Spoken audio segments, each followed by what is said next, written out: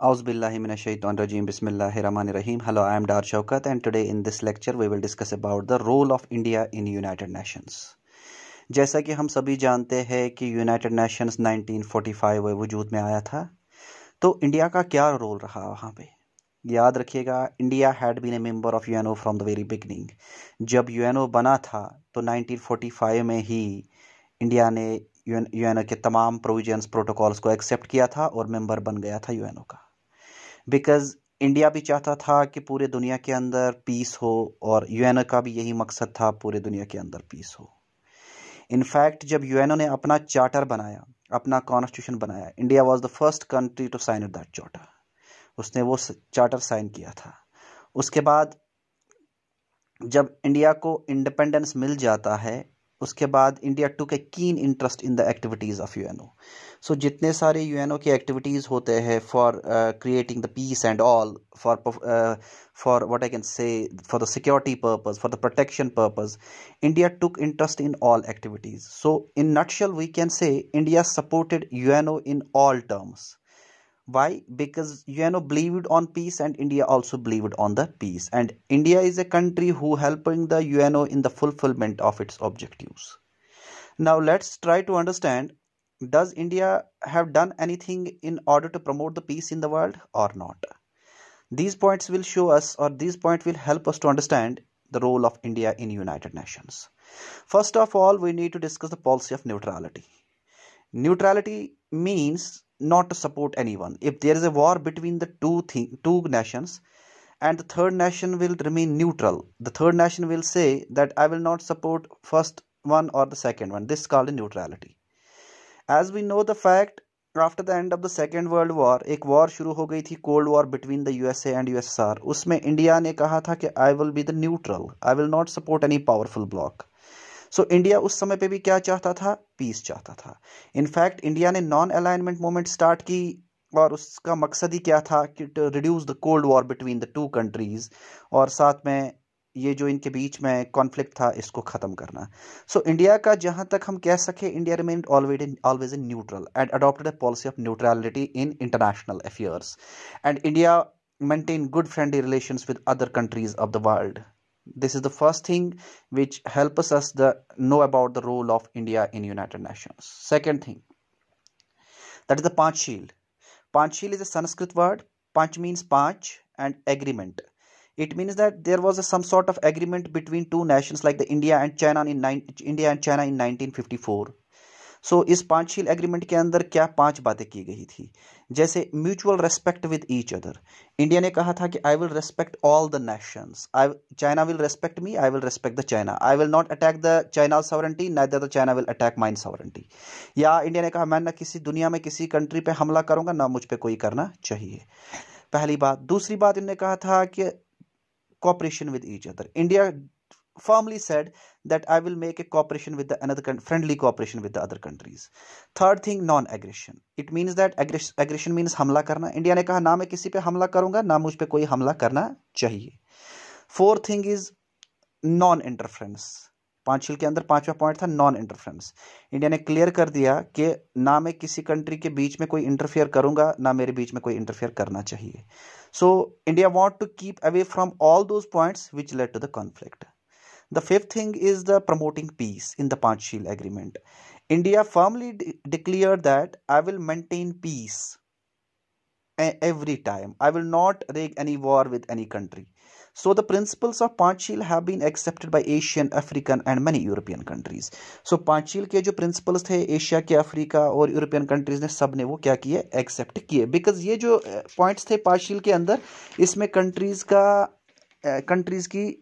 की डेवलपमेंट थी. So the maintenance of world peace is one of the main M of the UNO, और India का भी यही एम रहा है कि क्या होना चाहिए? पीस होना चाहिए.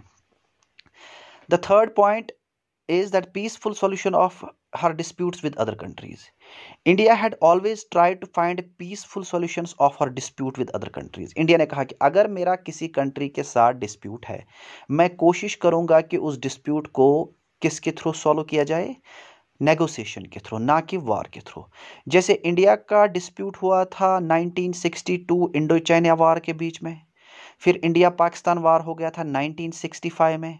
फिर 1971 में इंडिया पाकिस्तान फिर से वार हो गया था। सो इंडिया ने हमेशा कहा है कि वॉर से कुछ नहीं होगा।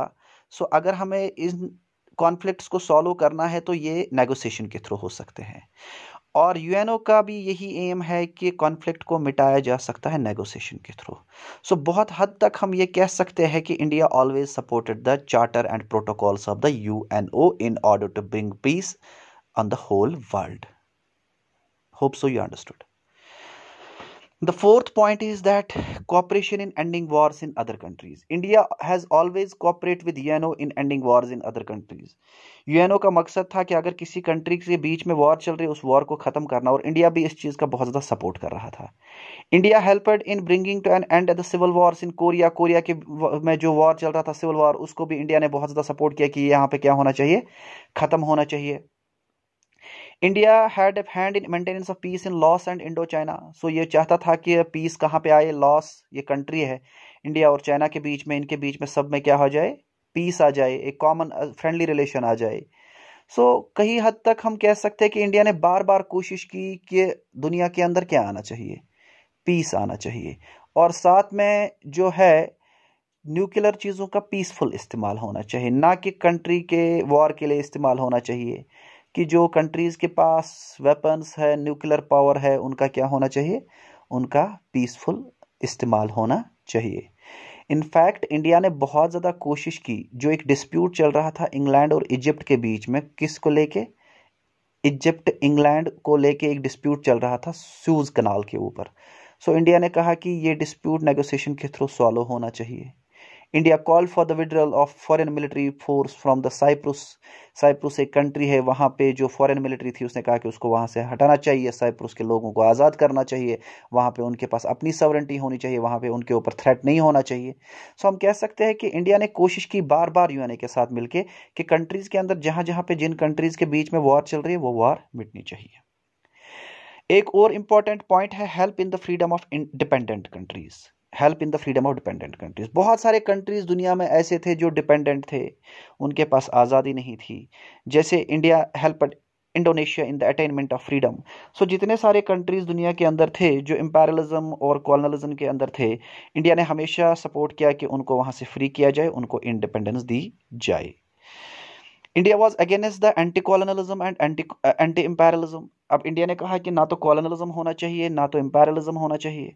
सो इंडिया ने वो हर एक इनिशिएटिव उठाया जिससे कॉलोनलिज्म और इम्पेरियलिज्म क्या हो सकता था, खत्म हो सकता था। सो इंडिया ने हमेशा कोशिश की कि क्या होनी चाहिए, इम्पेरियलिज्म एंड कॉलोनलिज्म खत्म होनी चाहिए, क्योंकि इस कोई भी कंट्री किसी दूसरी कंट्री की इंडिपेंडेंस को उससे ना छीने। उसके बाद इंडिया ने criticism for injustice and aggression. अगर कोई भी कंट्री ज़बरदस्ती किसी और कंट्री पे हमला कर देती है तो इंडिया ने उसका हमेशा क्रिटिसिज्म किया, कहा कि ऐसा नहीं होना चाहिए।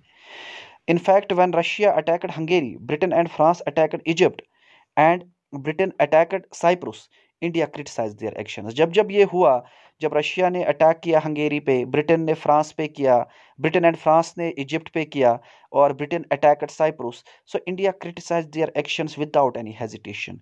सो हम कह सकते हैं इंडिया ने कई हद तक इस चीज़ के बारे में बहुत ज़्यादा कोशिश की कि एग्रेशन नहीं होना चाहिए, यानी वॉर नहीं होनी चाहिए। So India performed a much much better role after the existence of the UNO. The most important thing is that India supported the disarmament. As I told you that disarmament means reduction or eliminations of weapons. India का कहना था कि weapons रख के सिर्फ countries के बीच में क्या होगा, वॉर होगा। सो बेटर है कि इन वेपन्स को क्या किया जाए, हमेशा के लिए डिस्ट्रक्ट किया जाए, मिटाया जाए।